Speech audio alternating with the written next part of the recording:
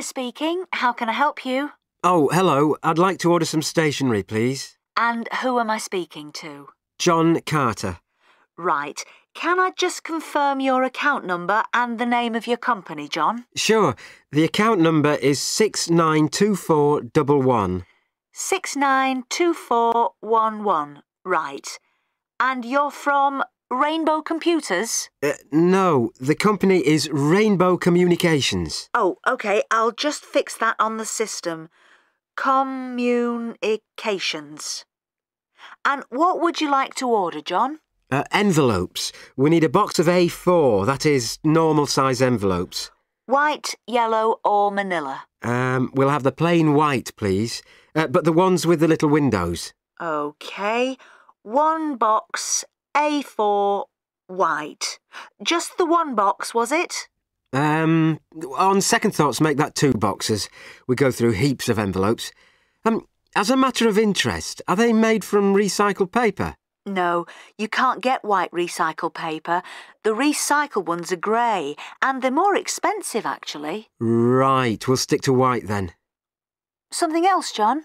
Yes, we need some coloured photocopy paper. What colours do you have? We've got purple, light blue, blue, light green, whatever you want, pretty much. There are 500 sheets to the pack. Right, let's see. We're going to need a lot of blue paper for our new price lists. So can you give us 10 packs, please? Make sure it's the light blue, though. 10 packs of the light blue. The woman asks the man if he needs anything else. Look at questions 8 to 10.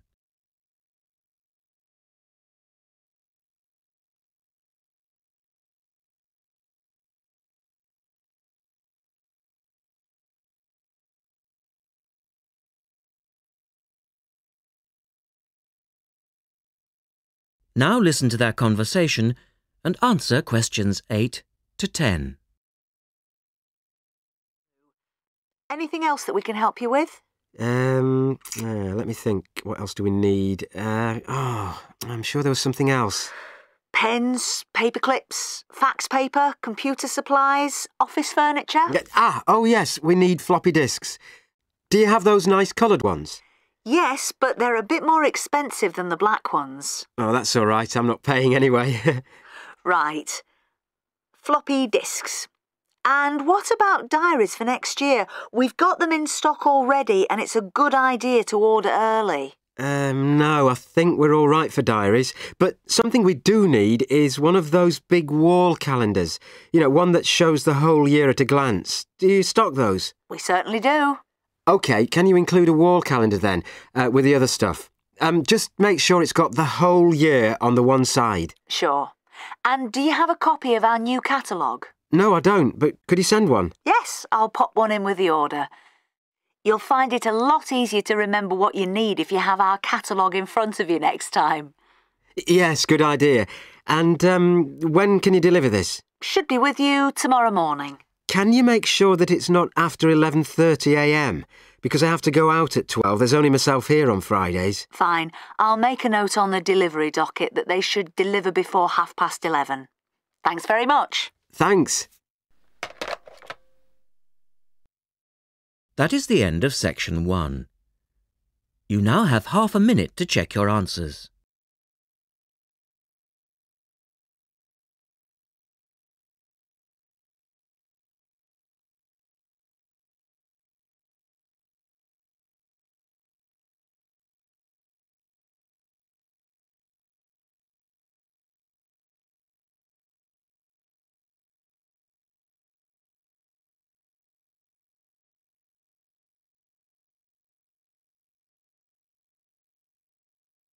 Now turn to section 2 on page 113.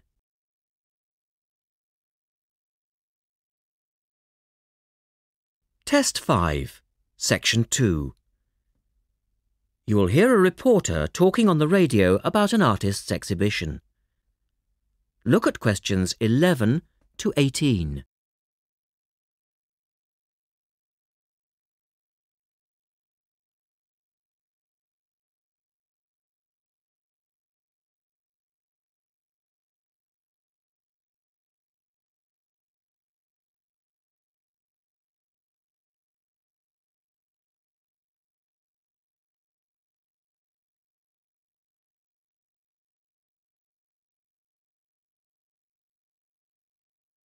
As you listen to the first part of the talk, answer questions 11 to 18.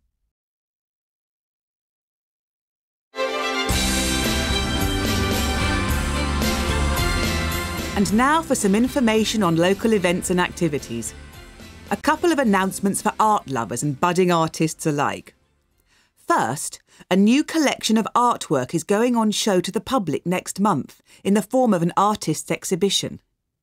The exhibition will include many different types of art, over 100 different pieces by 58 artists from the local area. It's being held at the Royal Museum, which, for those of you who are unfamiliar with the area, is located opposite the library in West Street, right on the corner. The actual address is number 1 Queen's Park Road. It isn't difficult to find. The exhibition will run for 9 weeks and will begin on the 6th of October and continue until the 10th of December. So there's plenty of time for you to go along and have a look, and I'm sure that will be worth doing. What will you see there? Well, amongst the items on display will be some exciting pieces of modern jewellery, furniture, ceramics, metalwork and sculpture.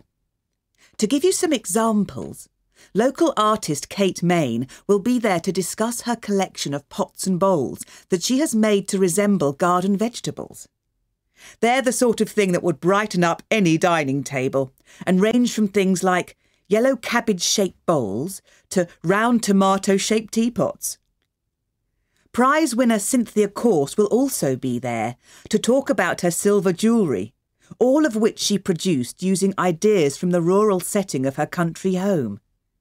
Some of her rings are quite extraordinary and have beautiful coloured stones in them. Or, if you prefer sculpture, there's plenty of that too. Take, for example, Susan Cupp's sculpture of 25 pairs of white paper shoes. It sounds easy, but believe me, it looks incredible. All of these items, along with many others, will be on sale throughout the exhibition period.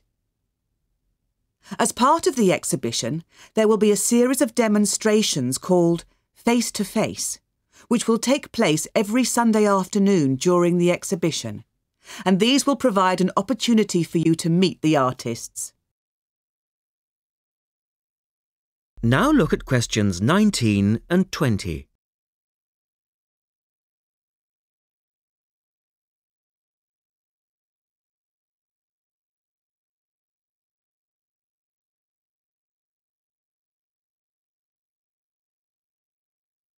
As the talk continues, answer questions 19 and 20. The second set of activities are for those who would prefer to indulge in some artwork themselves. The Artists' Conservatory are holding a series of courses over the autumn period. The courses cover all media and include subjects such as Chinese brush painting, pencil drawing and silk painting. All the tutors are experienced artists. Course sizes are kept to a minimum of 15, and there will be plenty of individual assistance. All the sessions offer excellent value for money and the opportunity to relax in a delightful rural setting. Fees are very reasonable and include the use of an excellent studio and access to the art shop, which you will find sells everything from paper to CDs. And they also include the provision of all materials. For more information on dates, cost and availability, you should get in touch with the programme coordinator on 4592 839 584 or go direct to the website, which you will find is... That is the end of section 2. You now have half a minute to check your answers.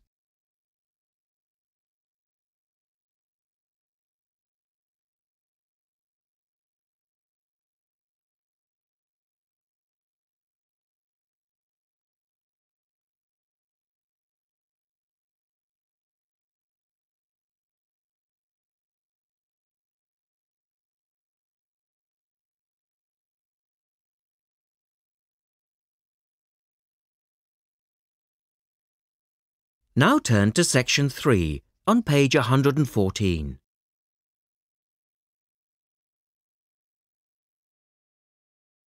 Test 5, Section 3. In this section, you will hear an interview with a wildlife specialist called Alison Sharp talking about bears. In the first part of the discussion, they are talking about the history of the bear. First, look at questions 21 to 23.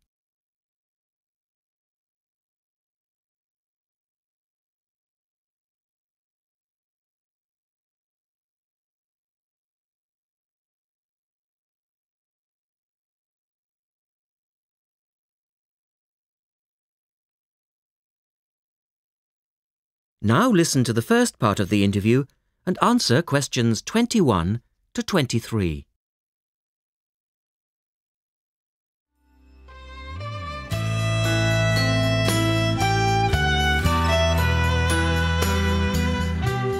Alison Sharp has spent much of her life researching bears, and in particular, bears in danger of extinction. She is the author of a recent book on bears, and we welcome her to the studio today. Thank you. Delighted to be here. First of all, can you give us a quick overview of the history of the bear family? Well, the bears we know today actually have as their ancestors bears which have been evolving for some 40 million years. We have fossils of the earliest true bear, and it's important to emphasize this because some creatures are called bears but are not. Such as koalas, for instance. Yes, exactly. Fossils of the true bear show a small dog-size animal with characteristics that show a blending of dog and bear traits. So the general belief is that dogs and bears were of the same family? Yes, that's the theory. And then we see the arrival of the early cave bear. We know from cave drawings that Neanderthal man used to worship this bear and at the same time fear it. Understandable, perhaps. Yes, but they need not have worried because the cave bear only ate plants. Ah! In fact, the cave bear survived 2 ice ages, but then became extinct. In the second part of the interview, Alison talks more about the situation of bears today. Look at questions 24 to 30 first.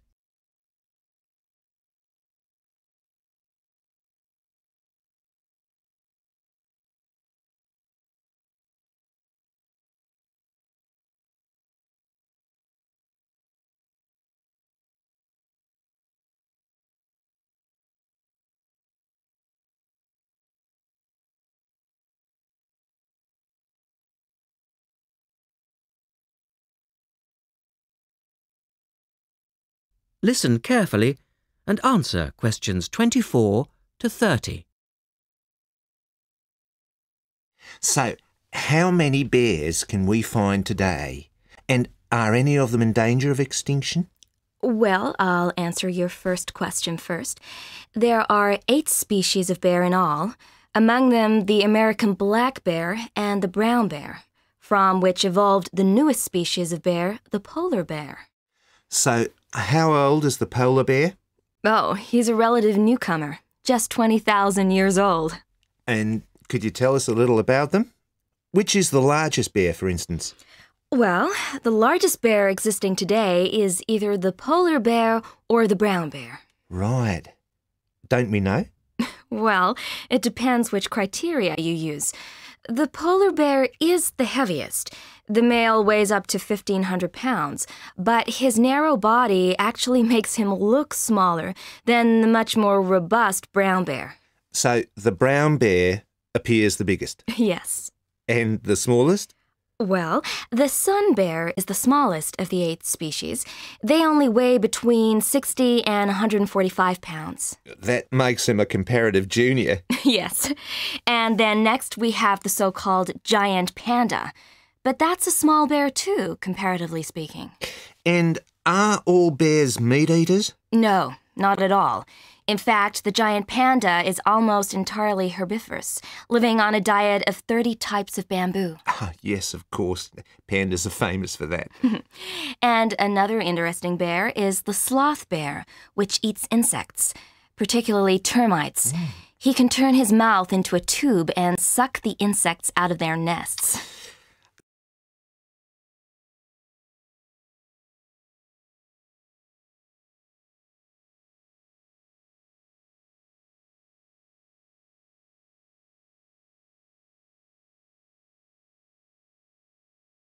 So, going back to my second question, are bears really in danger of extinction? Yes, indeed, they are. The sun bear in particular, as they've been hunted almost out of existence. And the habitat of the panda is also being reduced on a daily basis. Can anything be done to reduce the threat to these endangered species? I know, for instance, that it's very hard to breed bears in captivity. Yes. Well, I think that by raising people's awareness generally, we can reduce conflict between humans and animals, to stop the slaughter in parts of the world where bears are still hunted, supposedly in self-defense or to protect livestock, but often quite unnecessarily. And we can also encourage governments to preserve the natural environment of the bear, rather than allow the areas where they live to be systematically destroyed in the name of progress. Yes, of course. And in addition to these global efforts, all profits from the sale of my book will go toward the United Nations Bear Protection Program. That's wonderful. And with the news coming up, thank you for your time, Alison, and best of luck with the book. Thank you very much. That is the end of section 3. You now have half a minute to check your answers.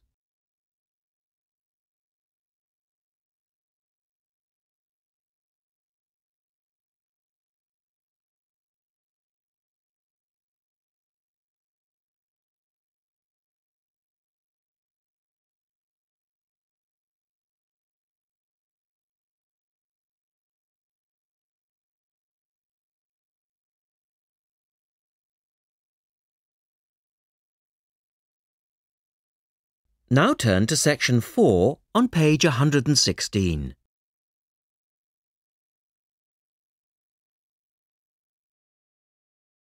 Test 5, section 4. You will hear a lecturer talking about the solar eclipse in history. First, you have some time to look at questions 31 to 36.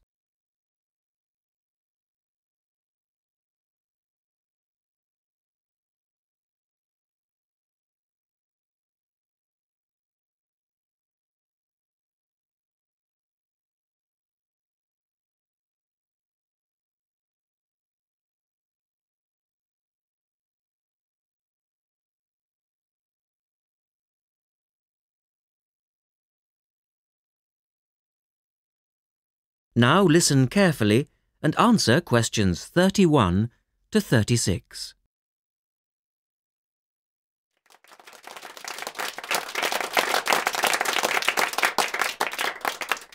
Good evening and welcome to this month's Observatory Club lecture.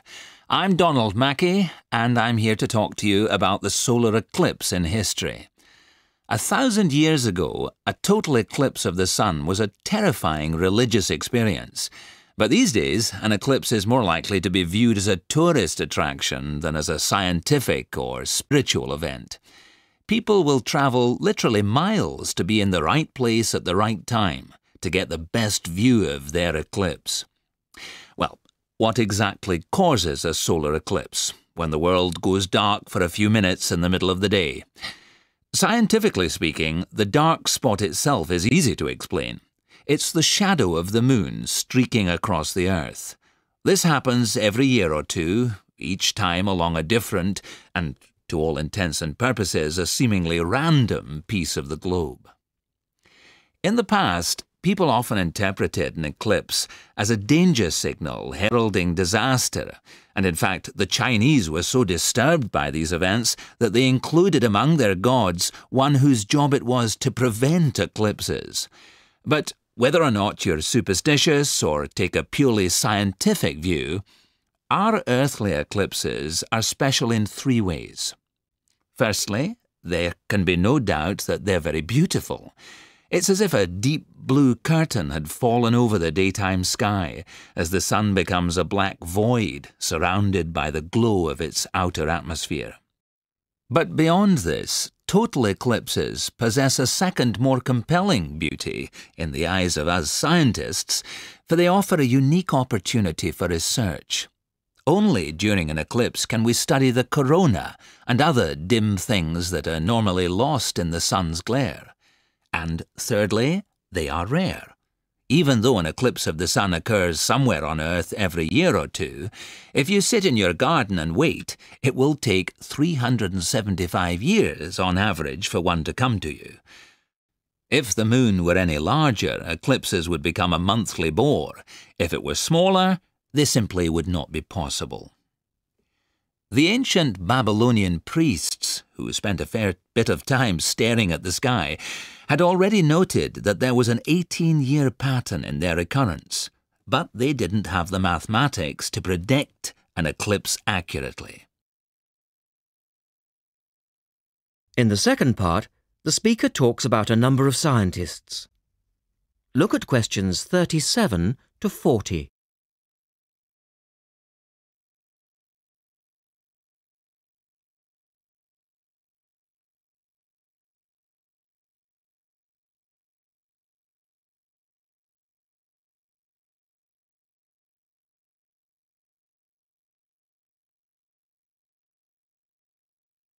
Now listen carefully and complete the table. It was Edmund Halley, the English astronomer, who knew his maths well enough to predict the return of the comet, which incidentally bears his name, and in 1715 he became the first person to make an accurate eclipse prediction. This brought eclipses firmly into the scientific domain, and they've since allowed a number of important scientific discoveries to be made.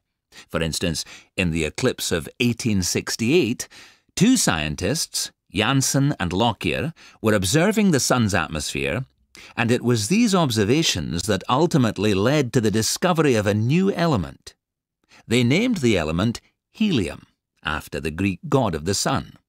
This was a major find, because helium turned out to be the most common element in the universe after hydrogen. Another great triumph involved Mercury. I'll just put that up on the board for you now.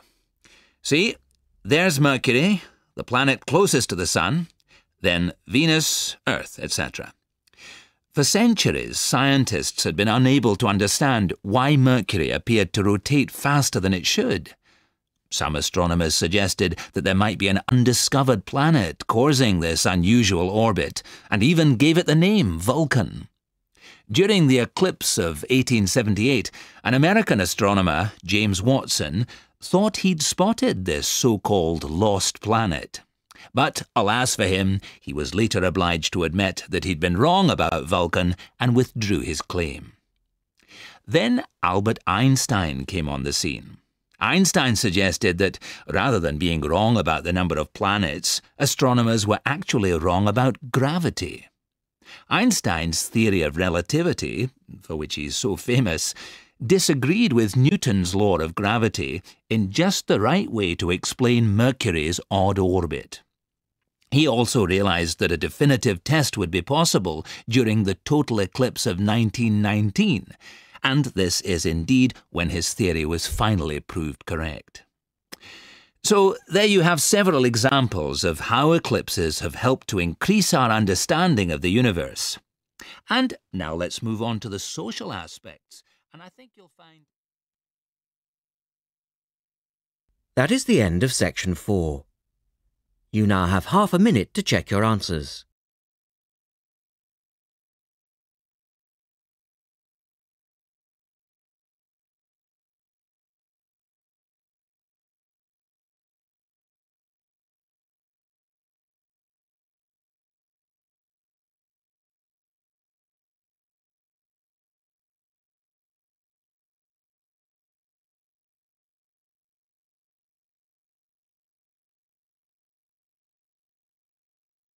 That is the end of the listening test.